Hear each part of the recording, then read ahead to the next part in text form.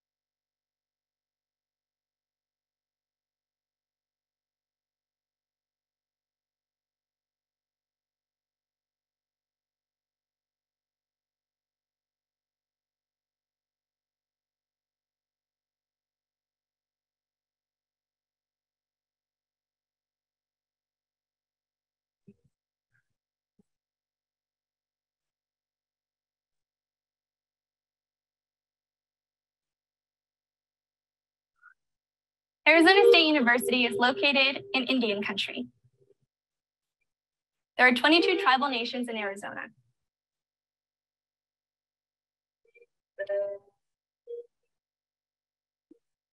ASU's campuses are situated on the homelands of many indigenous peoples, including the Acamel Atam and Peepash. Arizona State University recognizes the original inhabitants of these lands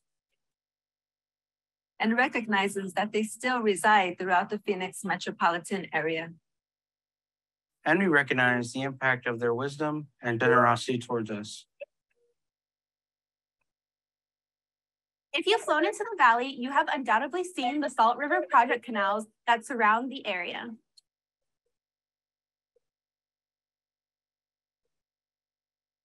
Those modern-day canals follow the framework of the canals originally constructed by ancestral Sonoran Desert people, Uhukam, to make this area both livable and a place where peoples could thrive.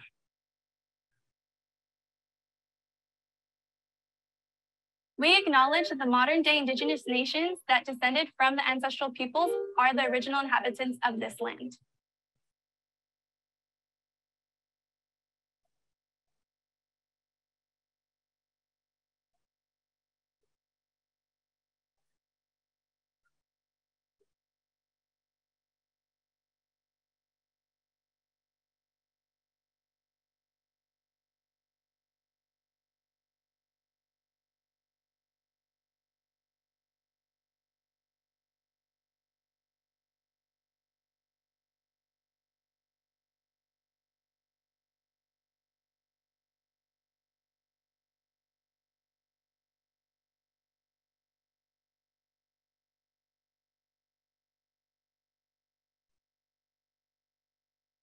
Alrighty. Sorry about the sound issues. I hope everyone was able to hear it after we got that figured out. It is a beautiful video. So, well, today we are presenting protecting children from the health impacts of early adversity, and we're joined today by Dr. Heidi Pottinger. So just a little bit of housekeeping before we get started.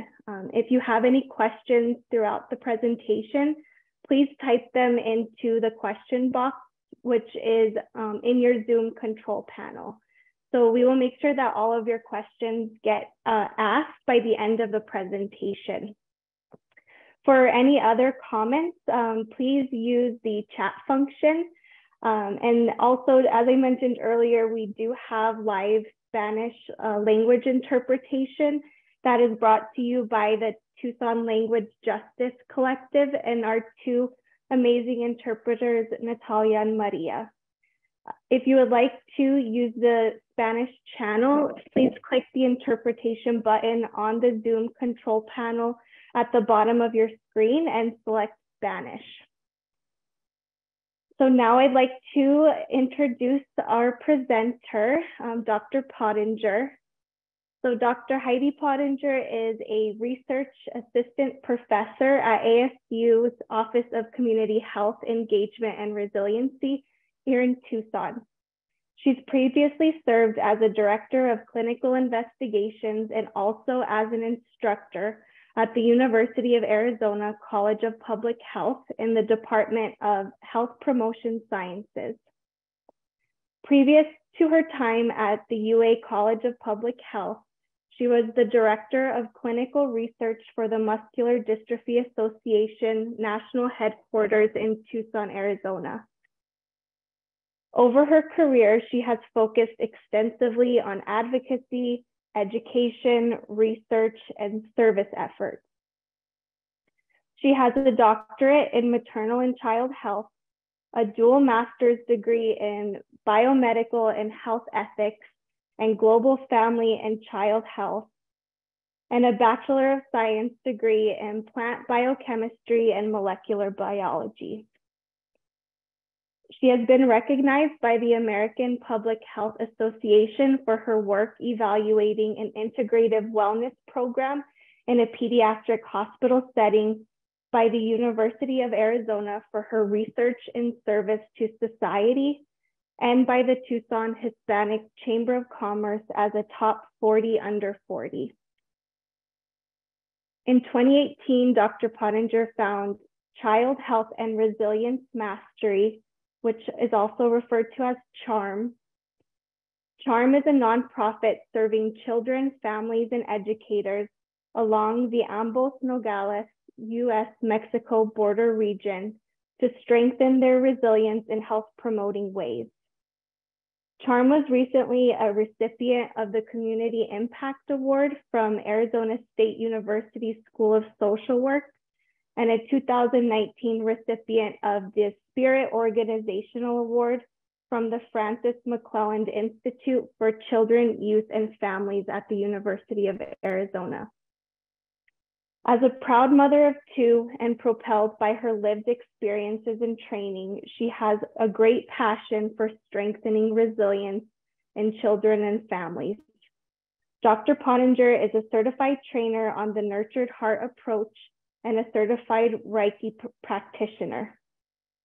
Her direct experiences with love, healing, and interconnectedness, especially when navigating grief, were the inspiration for CHARM and their signature camp for the entire family, Camp Druzy. So I'm going to take this time to welcome Dr. Pottinger and pass this over to her.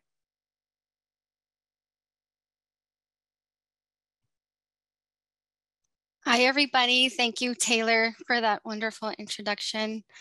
I'm really happy to be here with you all today. And I'm just going to make sure that I've got my slides ready to share with you all.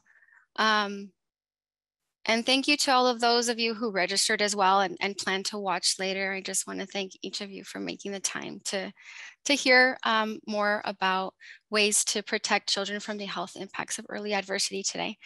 Let me go ahead and share my screen.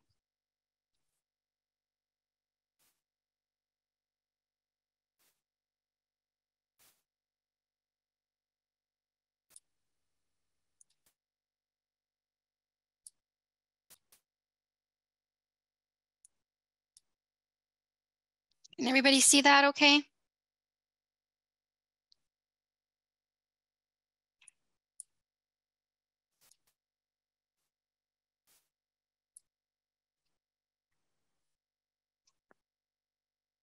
All right. So as Taylor mentioned, my name is Heidi. I'm your presenter for today's webinar, and I just wanted to go over our agenda for today's webinar so you know what to expect and the items that we will cover over the next hour. So we'll start with a check-in, and I actually wanted to try a different check-in in addition to the check-in that Taylor did earlier with everybody, learning where you all are from. I'll introduce myself a little bit more, and then we'll dive into social determinants of health and just a brief overview of what those are. We'll talk about resilience, ACEs or adverse childhood experiences, and neuroplasticity. And then we're going to talk about protective factors, modifiable resilience factors, the 7 C's of resilience.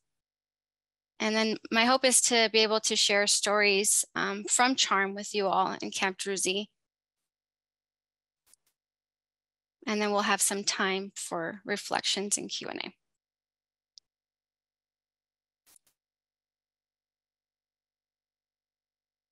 All right, so I thought we might do a quick check-in. If you all want to share your name and a 2-word check-in, this can be any 2 words you wish to share with the group today. Go ahead.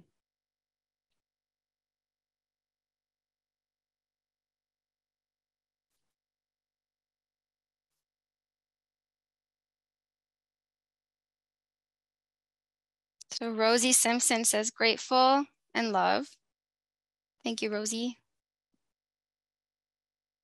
Christy Cap says hope and forgiveness. Luz, empowerment and understanding. Shiloh, patience and grace. Diane says empathy and patience. What a positive and amazing group of individuals. Thank you for sharing your 2-word check-ins. So you all must be very familiar with social and emotional learning, which we'll be talking about later. I can tell, I can feel it already. So if you want to also share, I just want to test out the reactions button. And I want to encourage you and invite you all to use that reactions button throughout the webinar so you can sort of give me an idea of what you're thinking or feeling throughout the presentation. So go ahead and give us your weather report. How are you feeling right now if you can share with the reactions button?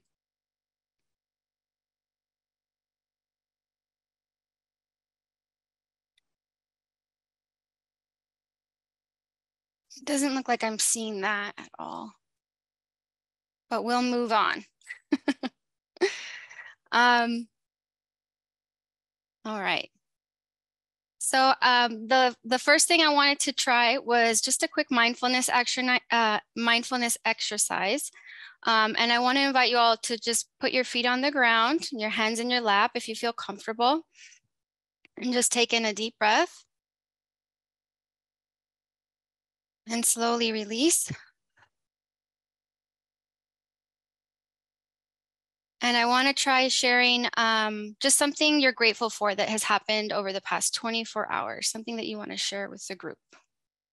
Oh, now I'm seeing all of the reactions. Thank you, everybody.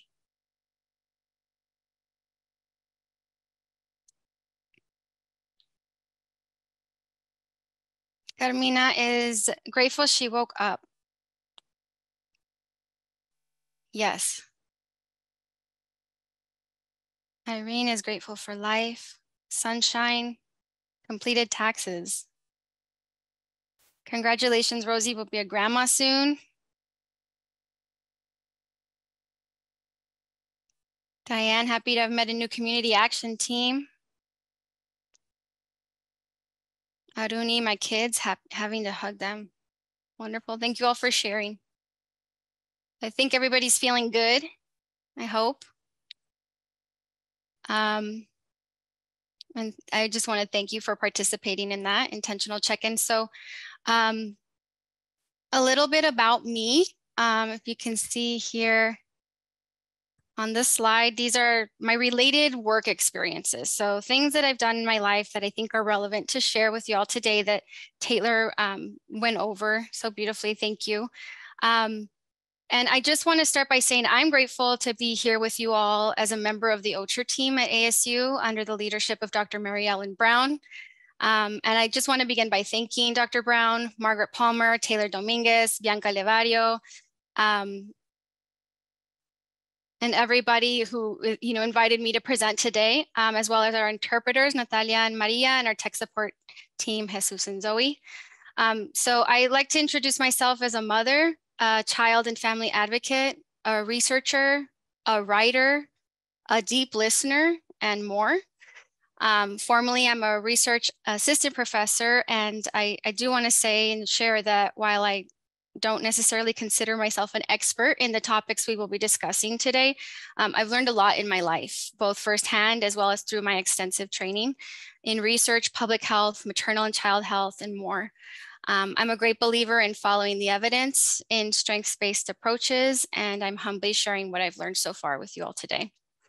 I also want to share that I'm originally from Nogales, Arizona, located along the US-Mexico border, and have worked with children and families, in particular, families with children who have complex health or medical needs, grieving families, and individuals with disabilities through both local and international contexts for about 11 years now. All right, so let's begin.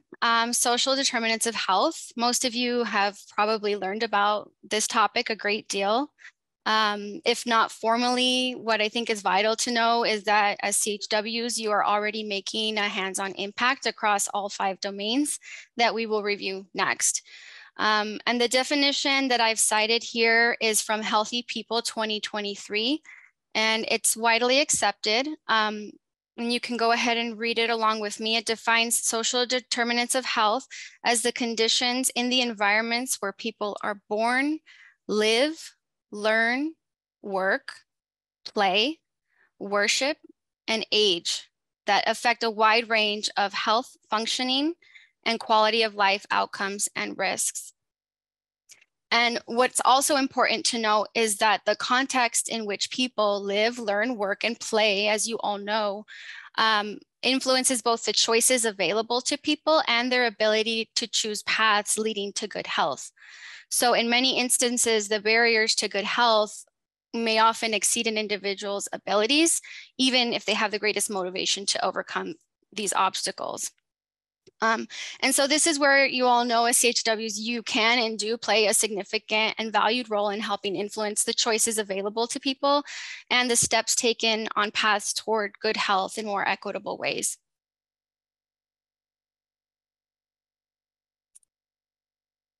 So let's go over the 5 different domains that you see here.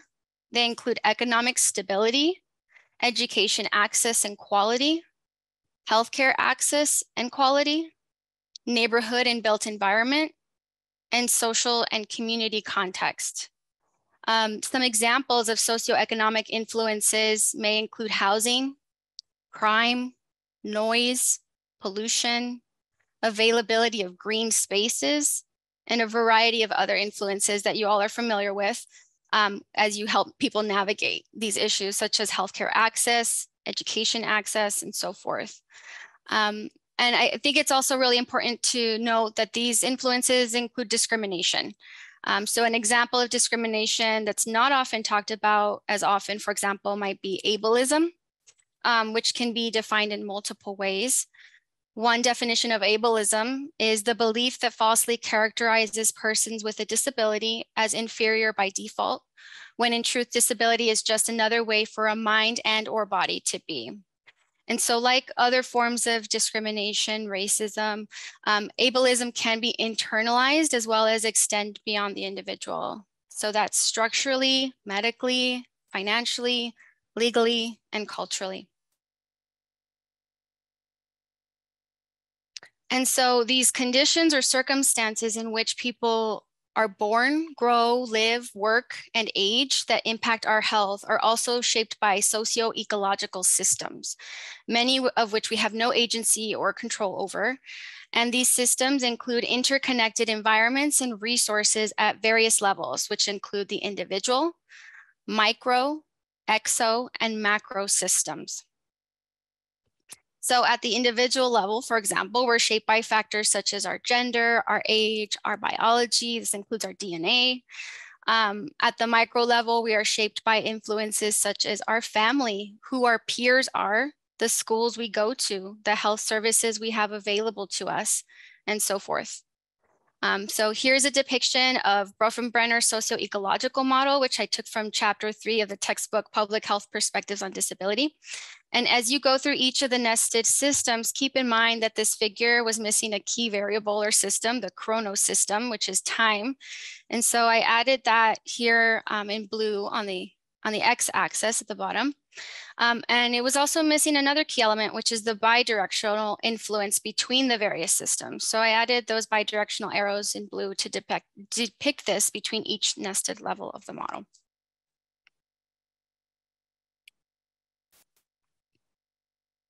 All right.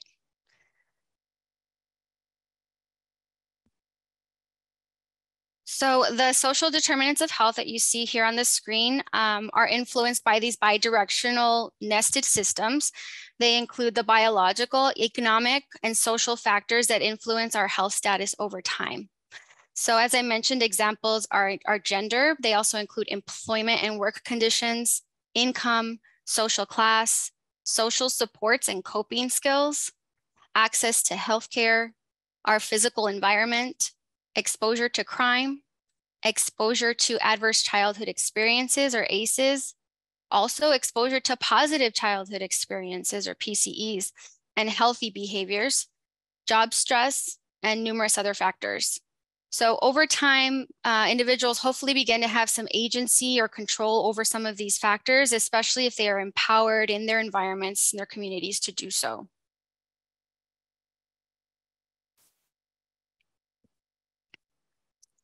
So this brings me to the next section, which includes key ways to promote health if we can address these social determinants in equitable ways.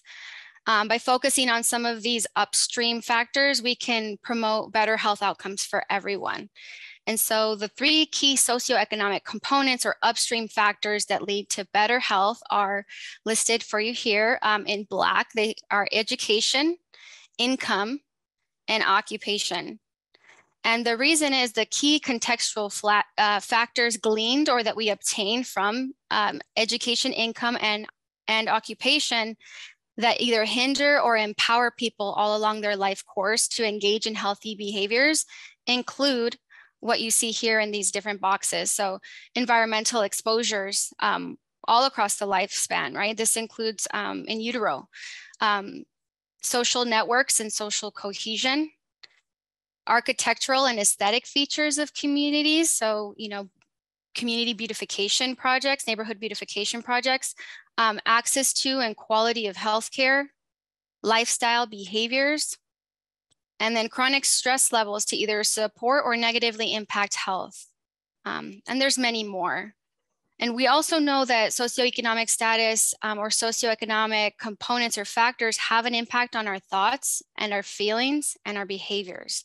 And these 3 things, thoughts, feelings, and behaviors, can be changed in empowering health promoting ways. So we'll talk about that a little bit later. But I also placed stars on all of these key contextual factors because this is where CHWs can and do make an impact.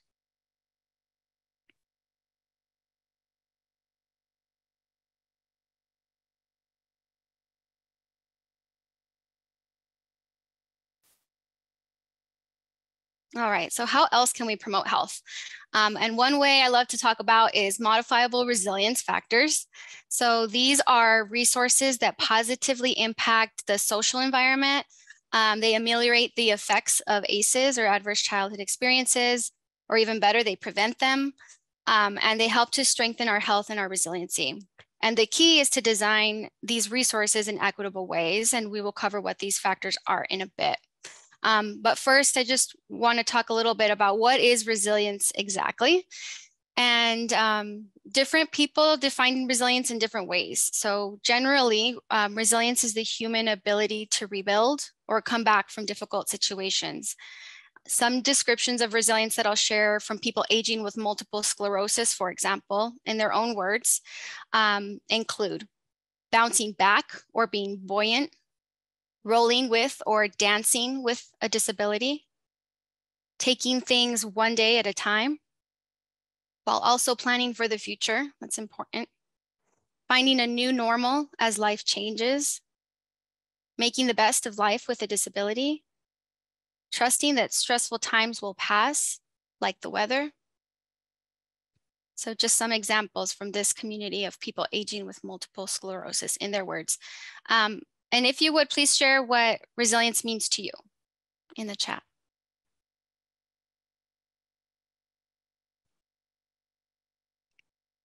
And I'll give you all a minute.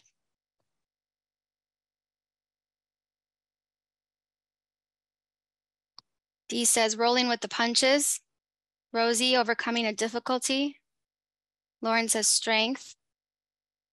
Roel, being able to bounce back after some negative experience. Christy, willing to try again. Se fuerte, Karina. Moving beyond challenges, Karen. Moving forward with purpose after difficulties, Morgan.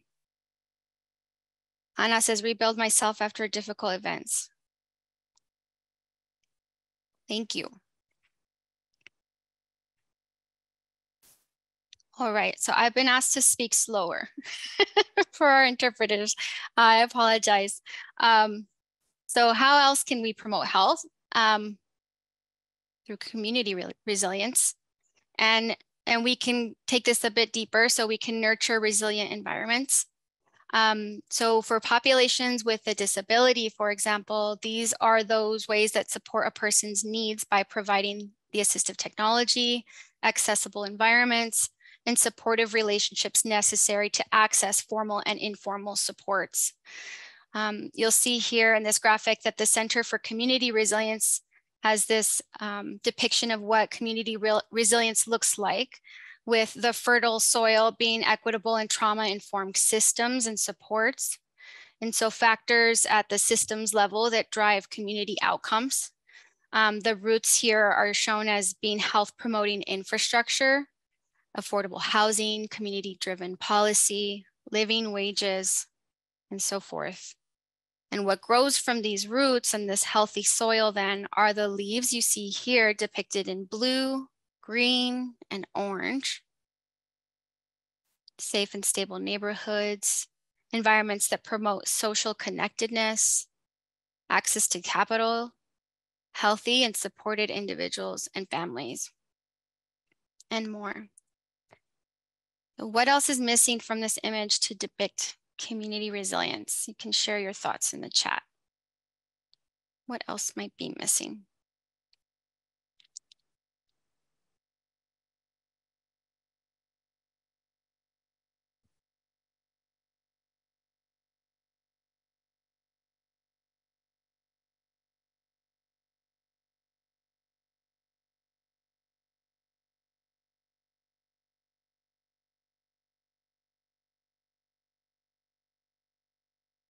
Clean air and water, Roel. Absolutely. How else will the tree grow, right? Without those foundational environmental supports. Thank you.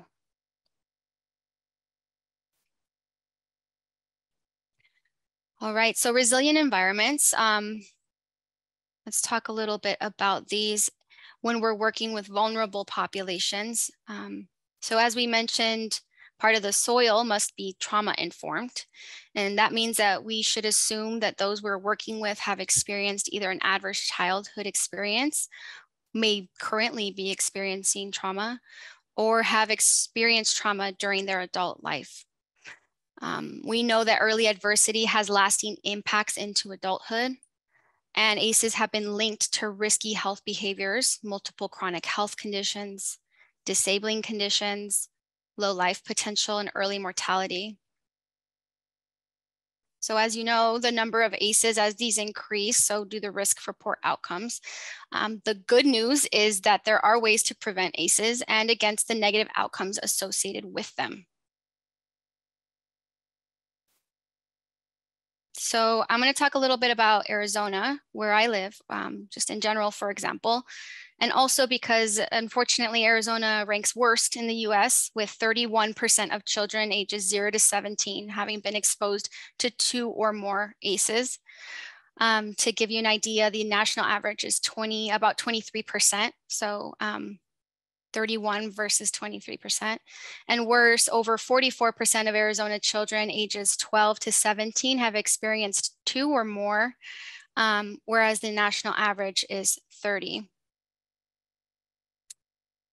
And when we're talking about vulnerable populations in healthcare, we're talking about those with a chronic illness or disability, the very old or the very young, those who are low income or homeless individuals, LGBTQ plus populations, and certain geographical communities. Children with intellectual and developmental disabilities, for example, are at greater risk of abuse and neglect than the general population, and they report greater exposure to ACEs, as do these other vulnerable populations. So let's remember the bidirectional influence of the nested systems that we talked about and chronosystem time that we talked about earlier. ACEs have been found to be associated with developing a disability later in life. And so the strong association of ACEs with poor health outcomes requires us to systematically address ACEs by taking steps to prevent them when possible or ameliorating their effects. And there are ways to do this. We know, for example, that educational attainment and degree of upward mobility in society in a child's surrounding environment will reduce these odds of developing a disability or having these poor health outcomes later in life.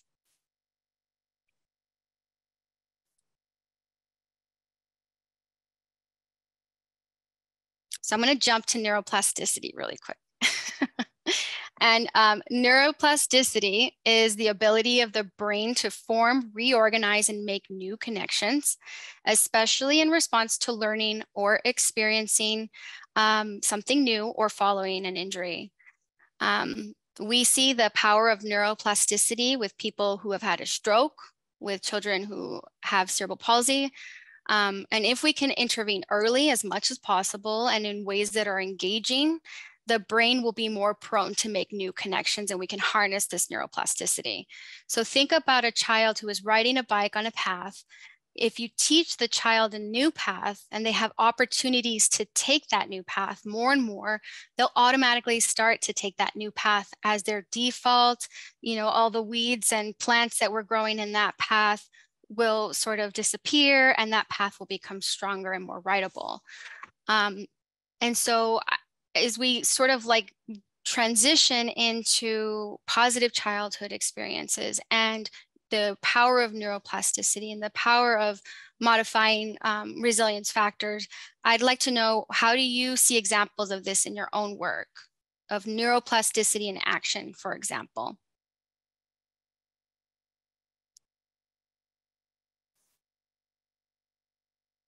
And I think of children with spastic CP, for example, spastic cerebral palsy, and the work that, that I've done with this population for young babies who have received active, repetitive, intensive therapies following an early injury to the central nervous system. And being able to intervene early with active, repetitive, intensive child-driven therapies, creating new pathways in the brain. Children and parents who were told they may never walk, being able to walk, run, jump, join gymnastics. So it doesn't have to be such a significant change, right? Neuroplasticity can be seen in very small changes as well. Toby says, I've seen this in PT working with children. Yes, exactly. So the intervention I'm talking about is physical and occupational therapy intervention. Absolutely. The brain is very powerful. There are many ways to harness neuroplasticity, and there are many ways to do that to improve modifiable resilience factors.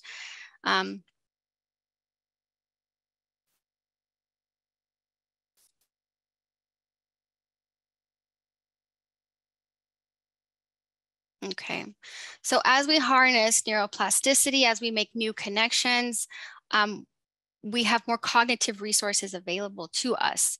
And so things like the children that I described earlier who are able to now walk, run, jump, be in gymnastics, etc. Now their cognitive resources are more available for other things like language development and so on. So I'm sure you can imagine what this might do for a mother's mental health, for example, right? Which is a modifiable resilience factor. Morgan says, demonstrating ways to self-regulate, mindfulness with children in crisis. Dee says, seen a nonverbal autistic child say words. Yes, gives me the chills. Absolutely. And neuroplasticity also influences our feelings, our thoughts, our behaviors. So if we can intervene early, we have a greater likelihood of making new positive connections, and children have more opportunities to practice them at a greater rate, and their new default pattern of feeling, thinking, and behaving now changes.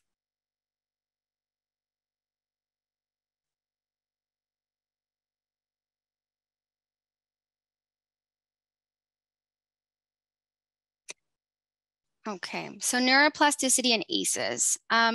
As you all know, ACEs, and we mentioned earlier, they can accumulate, and their effects last beyond childhood, well into adulthood, can even be intergenerational.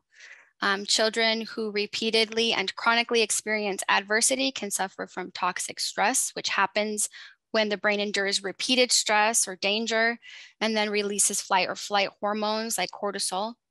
And this internal alarm system increases our heart rate, their blood pressure. It damages the digestive and immune systems. It can disrupt organs, tissue, and brain development over time. And it can limit a person's executive functioning and their ability to regulate emotions. So when families experience historical and systemic racism or live in poverty over generations, the effects of ACEs can really add up over time. And this is why it's so important to provide resources that wrap around the family system as much as possible, and also why we work to strengthen resilient environments for all children.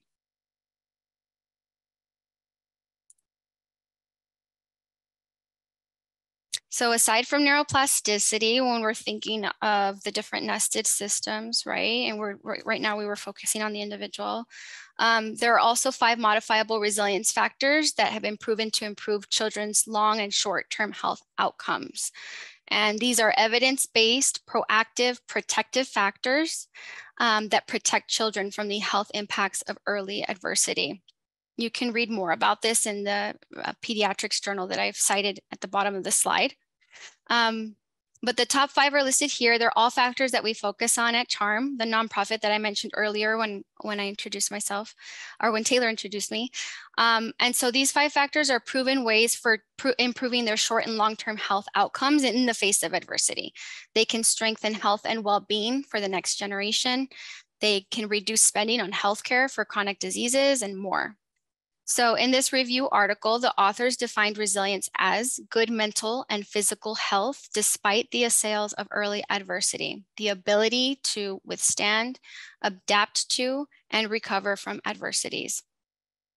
And what's important too is that the authors, they recognize that resilience is not inherent to the child. The child is not born being resilient, but instead, this resilience results from a complex interplay between the different systems we talked about, the child's genetics, natural temperament, knowledge and skills, past experiences, social supports, and cultural and societal resources. So we'll go through the list on the next slide.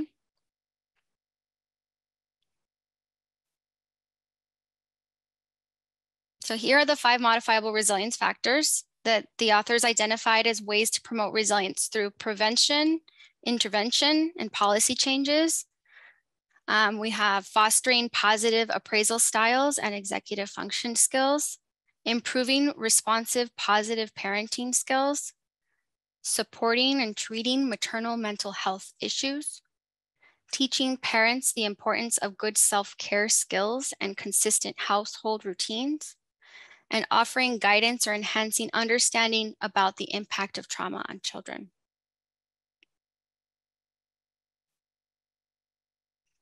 So let's start with the first resilience factor, fostering positive appraisal styles.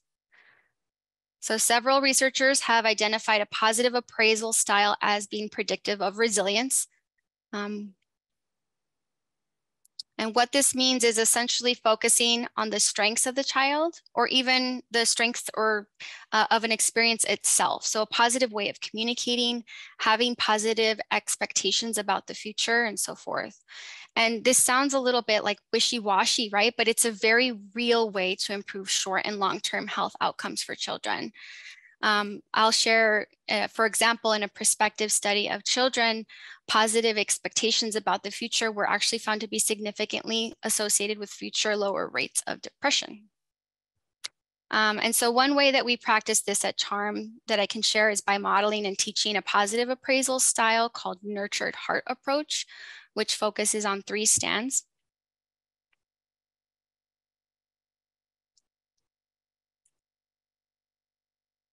And so what are the 3 stands of nurtured heart? I'll share them with you now, just to give you an idea.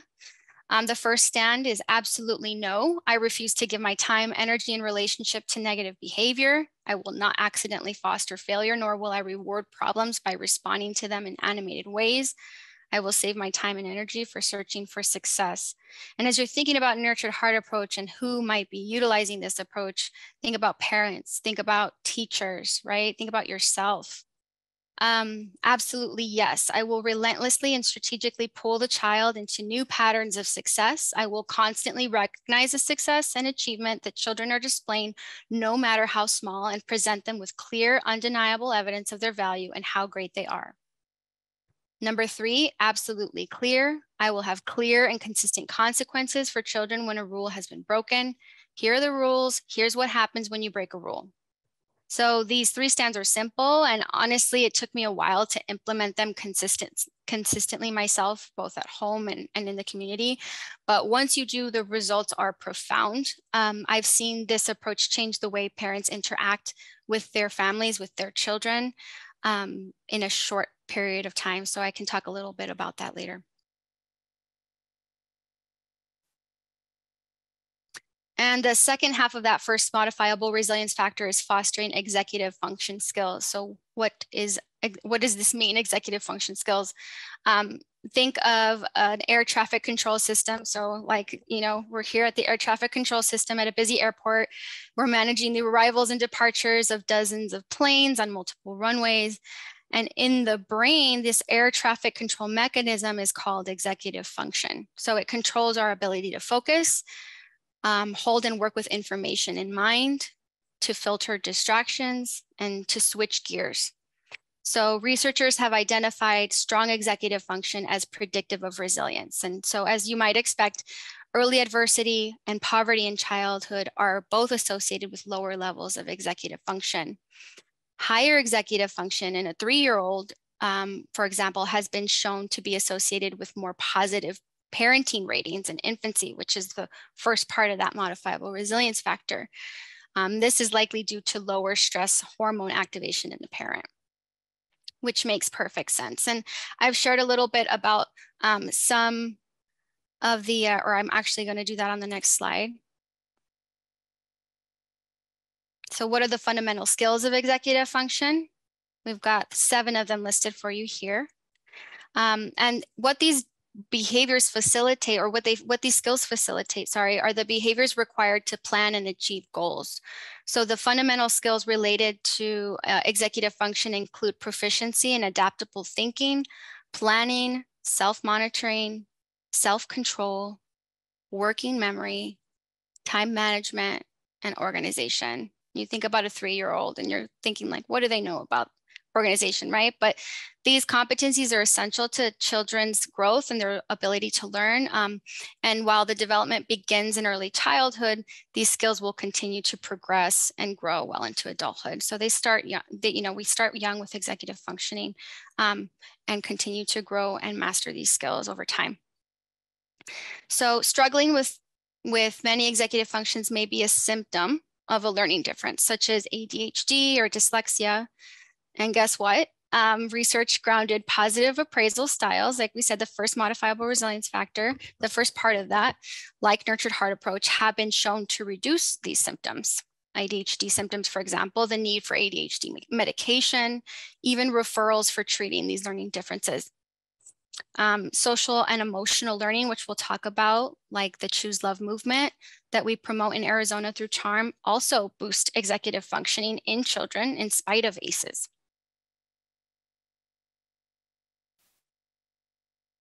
So let's talk a little bit about social and emotional learning, and let me see how much time we've got left. So as I mentioned before, we talked about the 3 SES components that impact health. And education is one of those, and it may be the most basic component. And why is that? Education shapes our future job opportunities, our earning potential. It also provides people with knowledge and life skills. And as y'all know, higher income allows people to obtain better nutrition, housing, school, recreational opportunities, and healthcare. And we also know that successful interventions often target specific communities, such as schools. So the reason that is there's more control over the environment in the school. So this is just one reason why we look at social and emotional learning in schools to promote some of these modifiable resilience factors.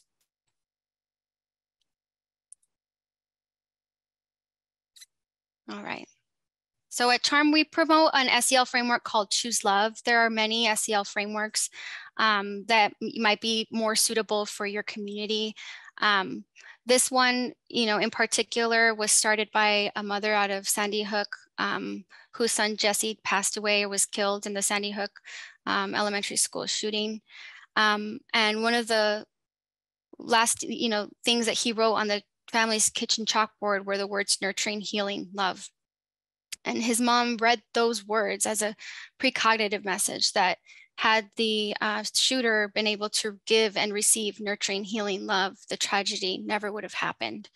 And from those 3 words developed this Choose Love formula that you see on the screen. So courage plus gratitude plus forgiveness plus compassion equals the Choose Love formula.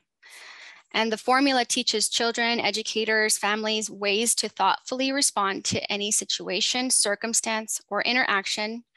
And knowing that we can't always control what will happen to us, but we can control and learn how to control how to thoughtfully respond and how we respond to help ourselves feel safe, calm, to change our thoughts, to practice positive coping skills, and so on. So you'll see here in this diagram, students learn to take a brave breath, a gratitude breath, and so on. They practice techniques such as mindfulness, emotional freedom technique, which you may know as tapping, the havening technique, which is another technique to elicit the relaxation response and get children out of their amygdalas and really empower themselves to think differently and respond differently, and helping their brains to develop a new default, right? Using their neuroplasticity, a new way of responding over time. So, I know, let's see. I'm looking at the chat here. I think that was another ABA. Yes, a very great tool. So there's many resources in communities across the world to help children cope with stress, to improve their resiliency. And I'd be interested in learning more about some of the ways your communities help empower families to respond to stress.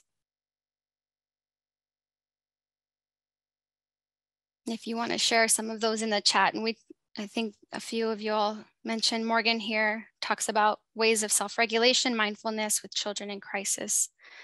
We're speaking the same language.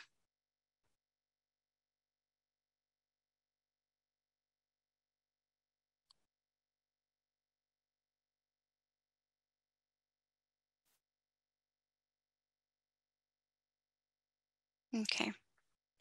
As some of those examples come in, I just want to share a little bit about why. Why is social and emotional learning so powerful? And scientific research proves that teaching evidence-based SEL in the classroom significantly benefits all children. This includes children with special needs, and that includes improvements academically, behaviorally, physically, mentally, and socio-emotionally. I'm going to list a long list of the benefits that SEL in the classroom results in. And this includes improvements in social cognitive skills, self-control, and frustration tolerance, decreases in anxiety, depression, sadness, and withdrawal, improved classroom atmosphere, less aggression, and less self-destructive behaviors, less drug use initiation, better scores on standardized achievement tests, more assertive social skills, effective conflict resolution, and increased pro-social behaviors, less violence, and more empathy. And the list goes on and on. Rosie says inviting parents to participate in play groups. Absolutely. Yeah. Providing that opportunity for social connection. Allowing opportunities for creativity, self-expression, different types of play. Play is healing, says Morgan, and resources for families. Absolutely.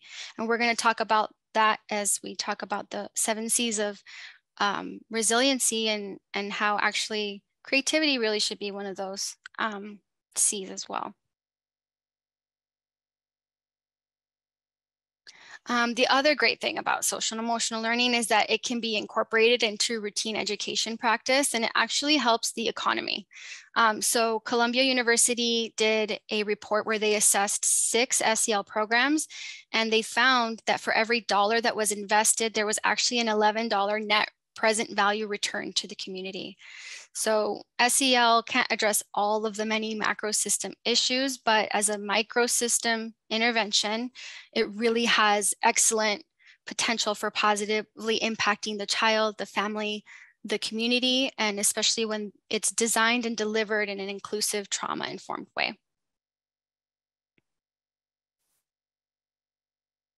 All right, so we're gonna quickly go through the other modifiable resilience factors as a group.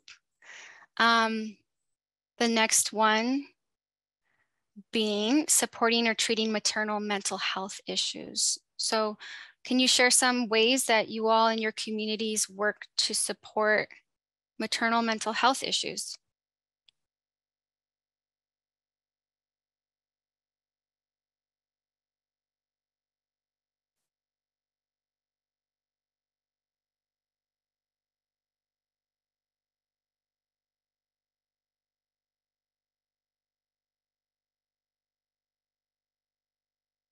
And I imagine definitely linking mothers to those resources, those supports in the community is one way.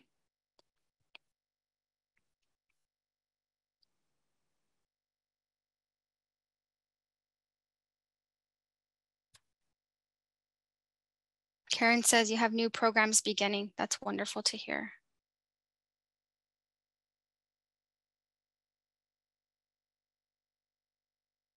Offering parenting classes, assistance applying for Medicaid.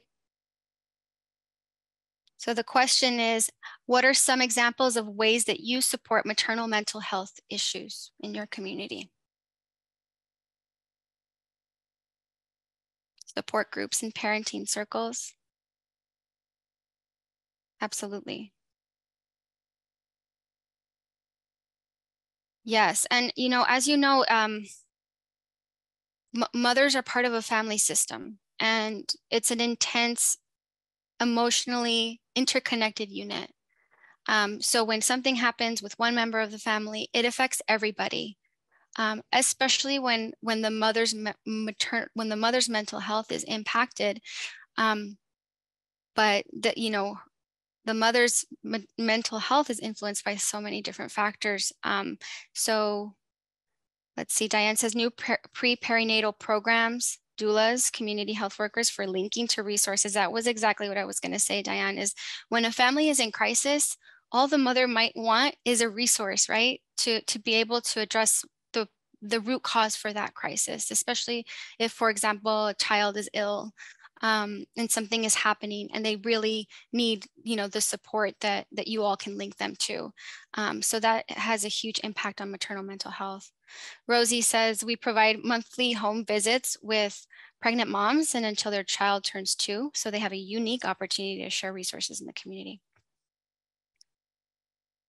Wonderful. All right, what about teaching parents the importance of good self-care skills and consistent household routines? Ruel says the nurse-family partnership.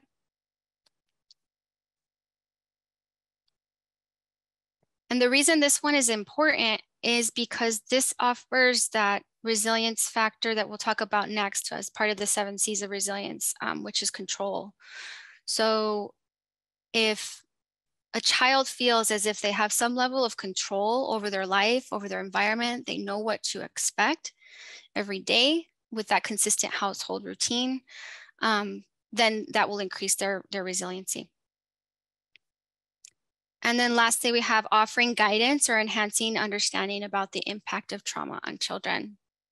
So if parents know, have more education, access to resources for how their child may be impacted by traumatic environments or situations and in age-appropriate ways, then they can feel more empowered to intervene, to potentially change their behaviors or find resources to support new pathways for healthier environments for their children.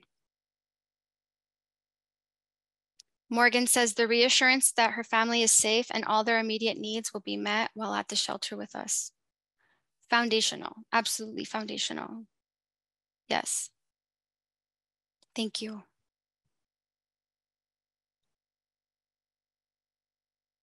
All right, and so these 5 modifiable resilience factors last well into adulthood.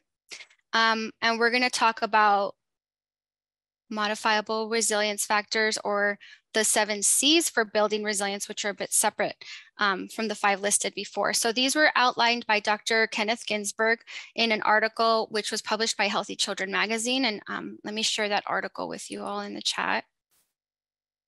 Or I might need to share that a little bit later, but I will share it at the end of this presentation. And so the article shares specific guidelines for parents to help strengthen resiliency in their child, which includes strengthening the following. So coping, you'll see them here on the screen. I'm going to go a little bit out of order. Coping, confidence, connection, character, contribution, control, and competence. And as I mentioned before, at CHARM, we have a few C's of our own that are proven ways for strengthening resiliency, which are creativity and culture. So when we work with families, what we try to do at CHARM and many other organizations are all over the world is to really provide opportunities for building these elements of resilience earlier after experiencing adversity.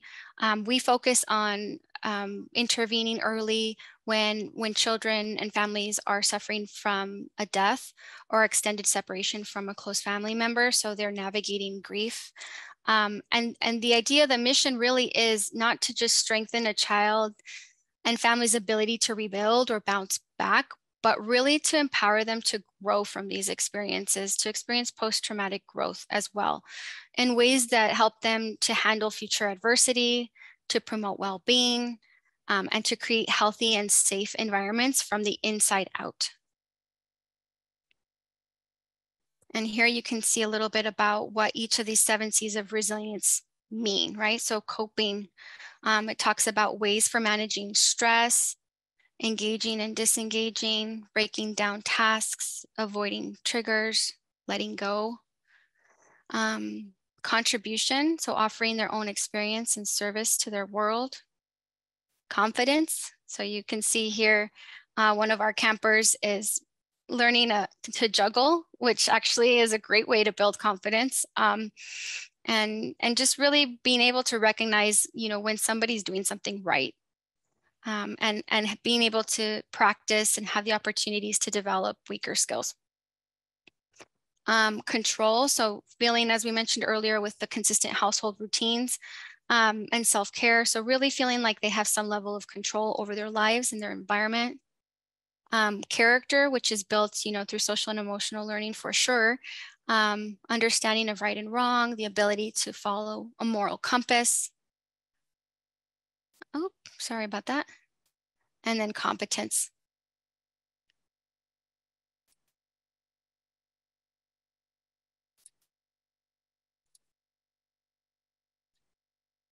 Okay. So aside from really fostering all of these modifiable resilience factors, we can also create opportunities for positive childhood experiences, which is a new movement that's growing and picking up steam, or PCEs that protect children from adversity. And why these are important intuitively is that positive childhood experiences, the more that you experience them, they show a dose response with adult mental health and relational health later in life. So in other words, even children who have experienced ACEs, multiple ACEs, the more they have opportunities to engage in positive childhood experiences, they will actually have a better lifelong mental and relational health outcome than those that have fewer positive childhood experience opportunities. So what are the 7 positive childhood experiences? You can see them listed here. And these have been identified as the ability to talk with family about feelings, which is something we definitely work on at Charm and Camp Druzy, and is something that really I experienced personally, having experienced an overwhelming amount of loss at a very young age, was we didn't really talk about it.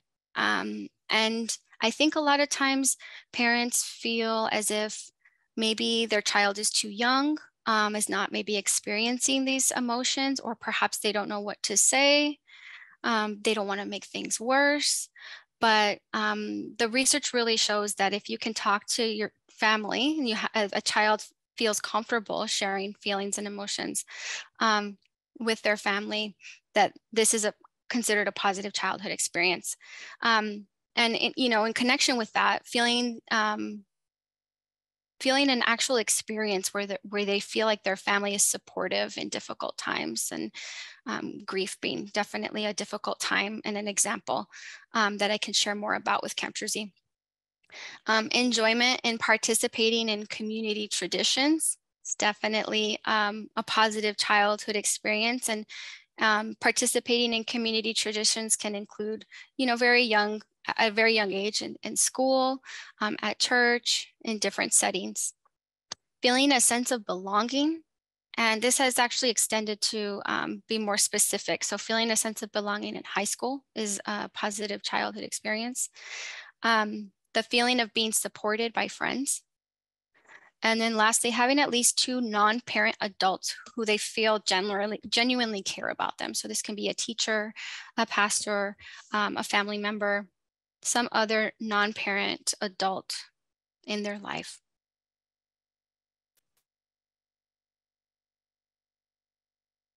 All right.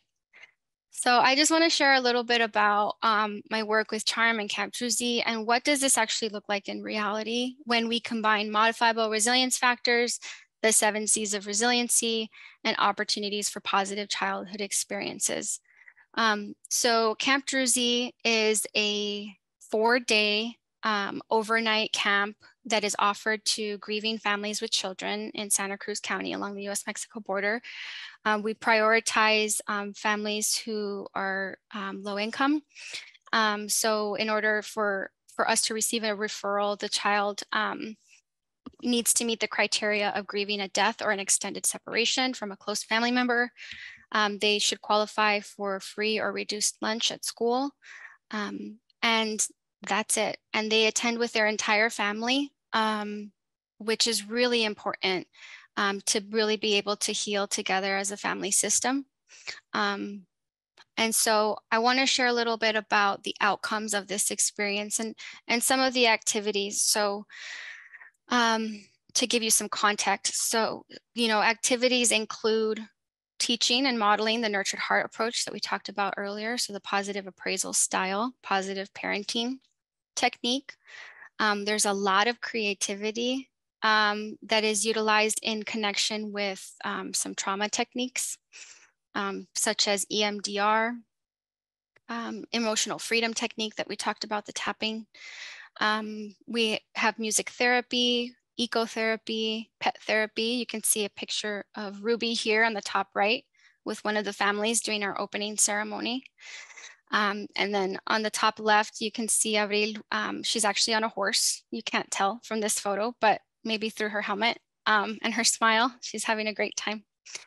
And then at the bottom here are two different families embracing and just really enjoying being together and healing together as a community. And so I want to share a little bit about the reported resiliency outcomes that we see in this 4-day experience. So for the children who participated, children and youth ages 5 and up are asked to complete a pre-post survey before and after camp.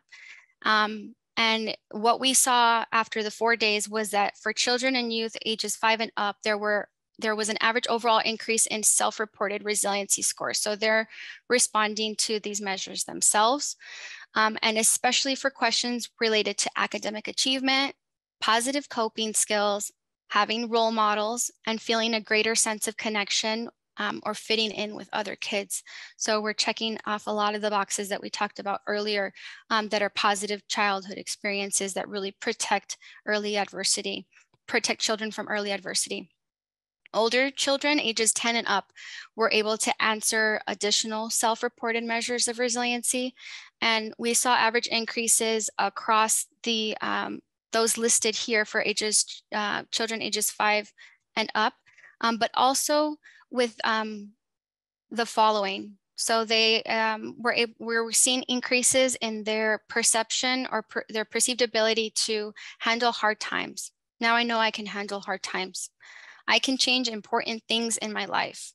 So that sense of control. I discovered I am stronger than I thought I was. Confidence. I feel a sense of well-being from a connection with nature. And so interconnectedness with their environment. And on average, all of the youth reported top-notch scores with how happy they were with their experience, an average of 9.5 to 10 on a scale from 0 to 10. So let's move on to adults. So the adults also showed increases for all of the questions that I talked about before. And even with a small sample size, we were able to see statistically significant increases for the following 4 resiliency measures. So again, I can change important things in my life. I have a greater sense of closeness with others. Now I know I can handle hard times. I discovered I am stronger than I thought I was. And what's really cool is this overall well-being increase, which we use the Arizona Integrative Outcome Scale, which measures their self-rated overall well-being, which includes their sense of spiritual, social, emotional, mental, and physical well-being. And so the adult participants, and that includes some of the adult children that participated. So we had some children who were had just turned 18, reported average increases of 31.3% greater overall well-being after camp. And those ranged from 13.5 to 50% increases. So these principles, they really work even over a short period of time, which we were able to show in this 4-day period of time. So those are the measures of resiliency that we've seen. And I just wanted to share a little bit about the Ruiz family and their story of success, what this looked and felt like for the Ruiz family. They've given me permission to share this with you all. So the Ruiz family participated in Camp Druzy last summer. And as I mentioned, it included 4 days of experiences for families to learn evidence-based resiliency building skills and tools, strengthen confidence, nurture a sense of connection, practice creativity, and so much more. So family members connect with other grieving children and adults from the community, and together we hold space to really transform grief in meaningful ways in a comfortable and fun setting. So we're really focusing on strengths and on resiliency. And so the Ruiz family was referred to us. They were grieving 2 family members. The mother's parents had both passed within weeks of each other. And the surviving family members include Hugo Enrique, dad, Connie, mom, Camila, 10, she's 10 years old. Now she's 11. Enrique, who's 8.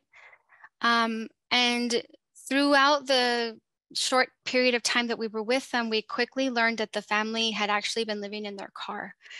They had lost their home.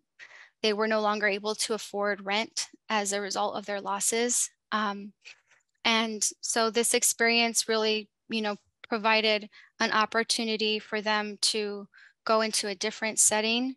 And really just am humbled by the fact that they trusted us to join this experience. And yeah, so on day 1 of so it's an overnight program. And on day 1, it was really clear that the dad had a healthy skepticism. And his heart was open. So that was the key for him. And the mother was definitely more optimistic. The entire family was really deeply grieving the death of her 2 parents. And so one of the things that Connie shared, honestly, during a circle about their story, their challenges as parents, was how she was always asking her husband to be more affectionate.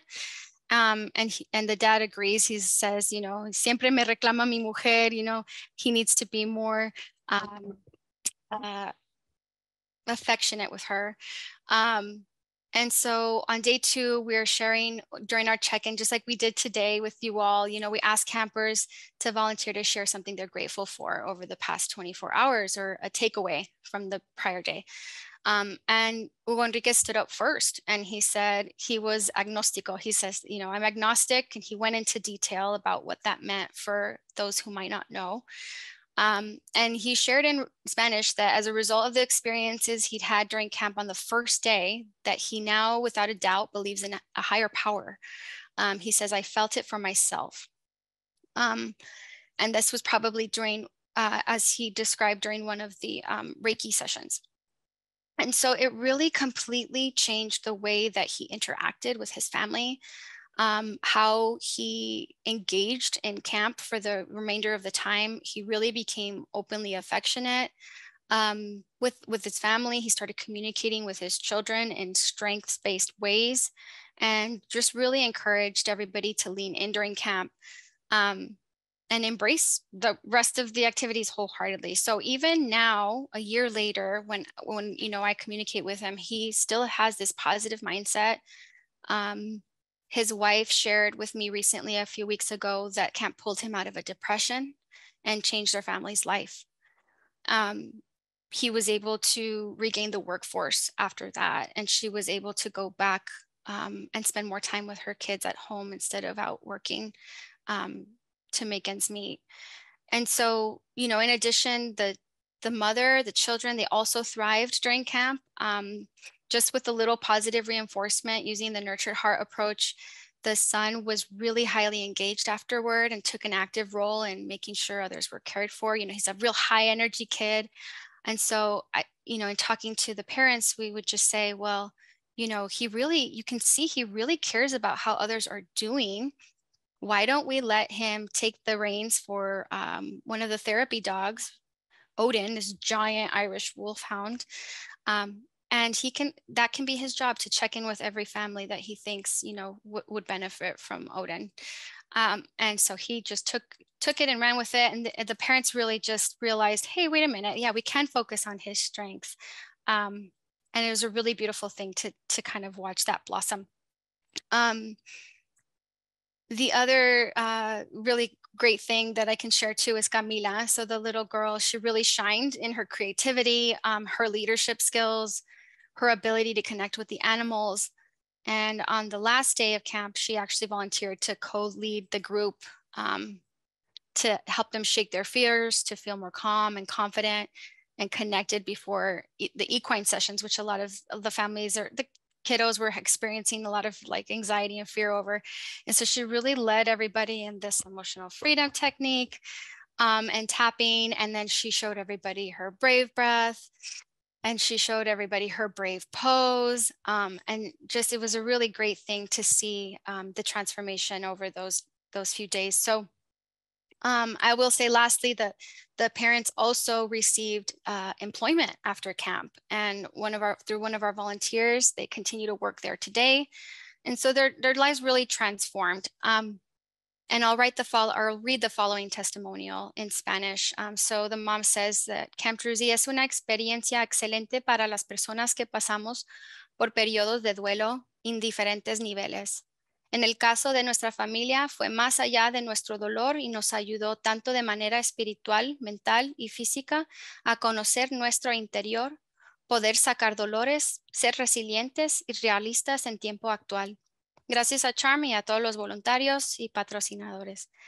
In English, she said, Camp Druzy is an excellent experience for people going through periods of mourning at different levels. In the case of our family, it went beyond our pain and helped us both in a spiritual, mental, and physical way to know our interior, to be able to relieve pain, to be resilient and realistic in real time. Thanks to Charm and all the volunteers and donors. So that's the Ruiz family and their story.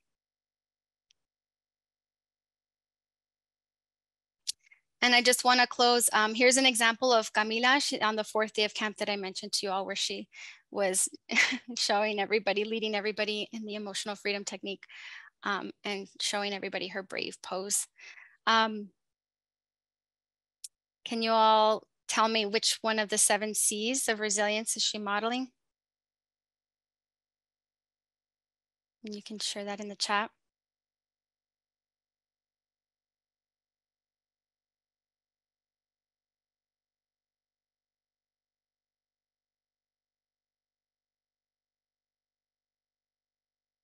So coping, definitely practicing coping.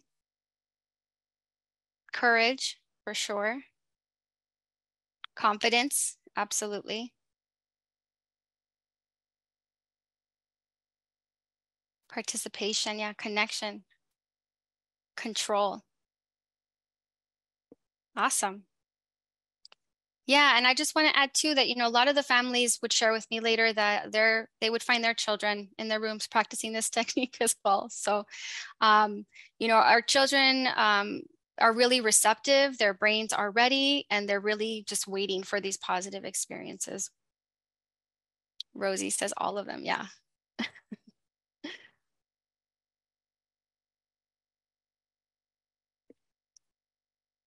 All right, well, that's all I have for now. So I just wanted to maybe share a little bit about what your greatest takeaways were from this presentation. And maybe we can go over any questions. So if you have any takeaways that you want to share them in the chat. Your greatest takeaway.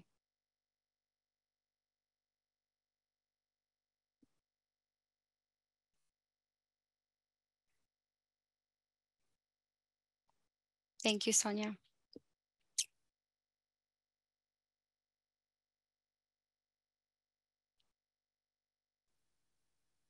Karen says support can make a difference in families' lives. Luz says trauma-informed approaches are key, especially with this population. Yes.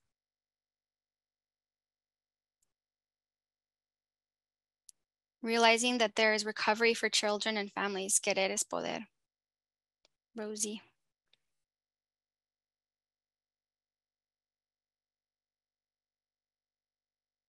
Toby says we must support our children so they can grow to support others. Yes, exactly. This is intergenerational healing. Diane says it's humbling how transformational learning new skills can be when utilizing a validating and strengths-based approach. Yes. Roel says our agency tries to help people manage their diabetes. So we currently don't screen for ACEs, but I think we should to help them understand how that affects their physical health. Absolutely. And our team at Ocher is actually working on toolkits to support you all in this work. So definitely link back with us later for access to those resources. Kevin says, importance of positive support when children and families have been hurt. Thank you, Barbara.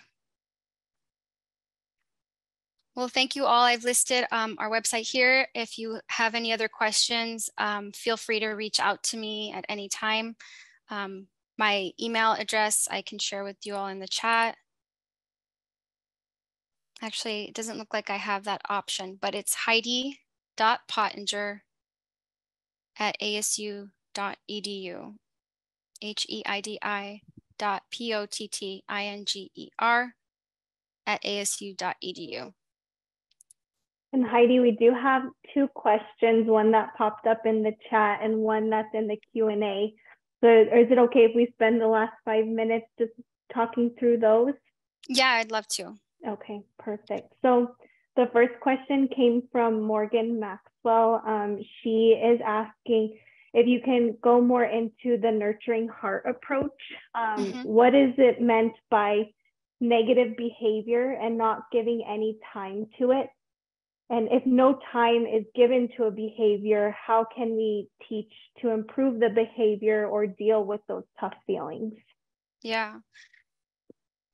So I just want to make sure that if you could hold me accountable, Taylor, to answering all the parts of her question. Okay. Thank you for asking it. So it's a really hard thing to struggle, or something I struggled with that a lot of people struggle with when learning the nurtured heart approach. I can go back to that slide. Let me take a second for the 3 stands, right?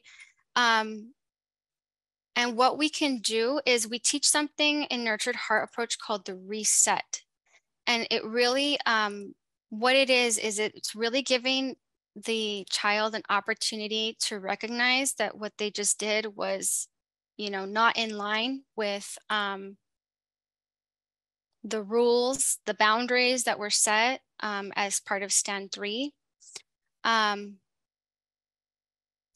so refusing to give your time, your energy, and relationship to negative behavior, it's not so much that you are not acknowledging it, right? You are acknowledging it, and then you're asking that child to reset.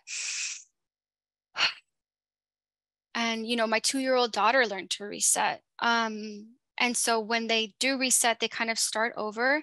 And the first sign or movement towards some positive behavior that you notice, that's when you go in with stand 2, which is absolutely yes. And you relentlessly energize and give the child as much, if not more, of your time, your attention, your energy to really strengthen that connection in their brain, that what they just did was where you're going to show up for them, right? So maybe they do something wrong, they break a rule, and you've set the absolutely clear boundary that this is the rule. This is what happens when you break a rule.